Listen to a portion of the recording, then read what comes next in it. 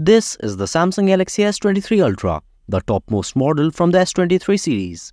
And this is the Samsung Galaxy S23 FE, the most affordable model from the series. Let's compare them both and see what they have to offer. The S23 FE is available in two variants, 8GB RAM with 128GB or 256GB of storage, while the S23 Ultra is available in four variants, 8GB RAM with 512GB of storage and 12GB RAM with 256, 512 and 1TB storage options. The most obvious difference between the two is the design.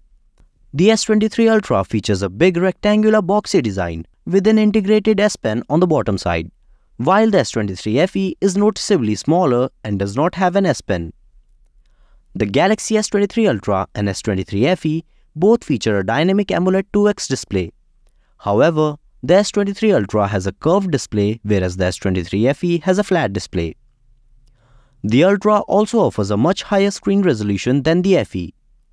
It has an impressive peak brightness of 1750 nits, while the S23 FE offers 1450 nits.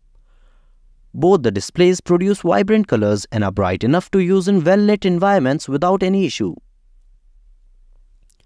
The S23 FE has a 3-camera setup on the rear, featuring a 50MP wide-angle camera, a 10MP ultra-wide, and an 8MP telephoto camera, while the Galaxy S23 Ultra boasts a much more capable quad-camera setup, featuring a 12MP ultra-wide, a 200MP wide-angle, and two 10MP telephoto cameras. The FE is powered by a Snapdragon 8 Gen 1 processor, while the S23 Ultra features a more powerful Snapdragon 8 Gen 2 chipset that offers better performance and significantly less heating as compared to the Gen 1 on S23 FE.